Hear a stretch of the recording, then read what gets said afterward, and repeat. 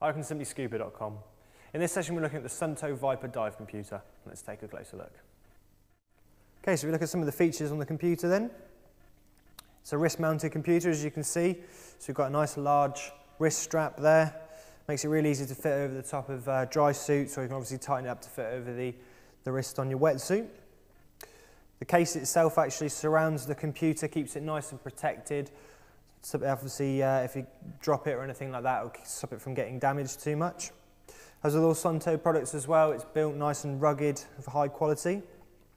On the front we have a couple of buttons, really easy to get hold of, especially if you've got gloves on as well, nice and easy to push and locate. And we've got a little screen protector on the front as well, just to protect the screen. The screen itself as well has nice large digits on it, it's nice easy to read display.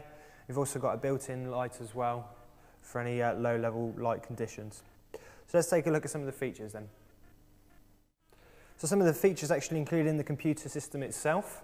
It is air and nitrox compatible, so you can set that at the surface depending on obviously your air mix before you dive. Has altitude adjustment on there as well, so obviously if you're diving above sea level you can adjust that and let the computer make the relevant calculations.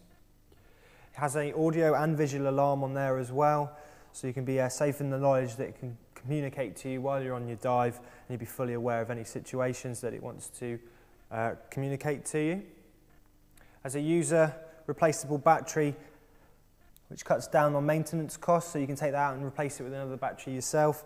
We also have a PC interface at the back as well, so you can transfer all the content and dives from the computer onto your PC and have them stored on there, and also get some extra information like graphs and bits and pieces like that. As a built-in dive planner on there as well, so you can put the dive planner on, be completely aware of your dive situation before you even get into the water, which is again a really great added feature. If we now take a look at the menu system. Okay, so we can now take a look at the menu system on the computer then. Just to note quickly, there is usually a plastic cover which just does go over the front of the computer just to protect the screen itself, but we have removed this for the video just to reduce the glare and so you can see the screen a little more clearly. So currently the computer's sat in its idle stage. This just normally happens when the computer's left dormant for around 3 minutes or so. It will switch to this mode. This just displays the current time, date and also the day.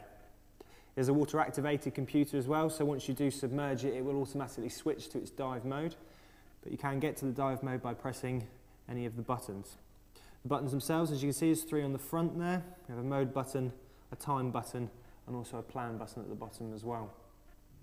So to get into the dive mode, press one of the buttons. This will then quickly show a battery indicator and then go through the dive mode itself. So as you can see here, we have a depth meter, we have a dive time and also a water temperature section at the bottom there. If we press the time button in the dive mode, it will display the current time. If we press the plan button, it will send you through to the dive planner. So what we have here is a maximum depth. By using the time and plan buttons as up and down, you can increase and decrease your max depth. And once you've selected your depth, it will then give you a no decompression time. So this is a great little added feature. You can be fully aware of your dive situation before you even enter the water and be really prepared and ready for the dive. So if you ever want to go back to the main dive section at any stage, you can literally just press the mode button, which will send you back to the main dive screen. So some of the other modes we've got then. By pressing the mode button again, it sets you through to a secondary menu. Again, using the time and plan buttons, you can scroll up and down. We have a memory setting, a simulator setting, and also a main area to adjust any other settings on the computer. So if we go back to memory, pressing the mode button to enter the menu, then get a third menu for memory, which again you can scroll through. So we have a logbook, history, and also a PC interface section. So the logbook, this stores around 47 to 50 hours approximately of dive history. Stores all your relevant information which you can access. Obviously currently this doesn't have any dives stored on it, but you can literally use the plan and time buttons to scroll through those dives that you've stored. the history section. This just stores the information from your last dive. So obviously if you want to jot down all your information into a logbook after your dive, you can go to this page at a later date, jot all your information down, it's all stored there for you. And finally, we have the PC interface. So this is an optional added extra that you can get for the computer. It literally clips onto the back, go to this stage in the menu, and then transfer all the data from the computer onto a PC, giving you extra information like graphs, and obviously store all your dives onto the PC. So if we go back again,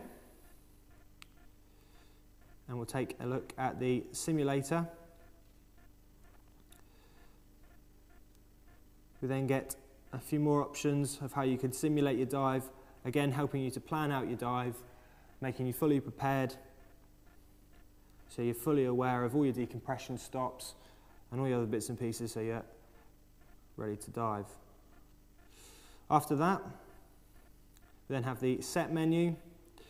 This then gives you the options to adjust the dive information, time information, any other dive preparations, which you can all access through the menus through here.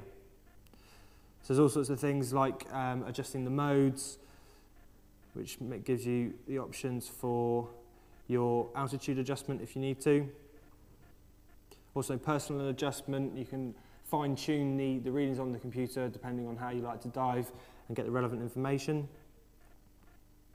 And then all that information is all stored in the set menu. So as you can see, you can really fine-tune the settings on the computer. It's really simple and easy to use. A nice clear display, everything you need in your dive computer.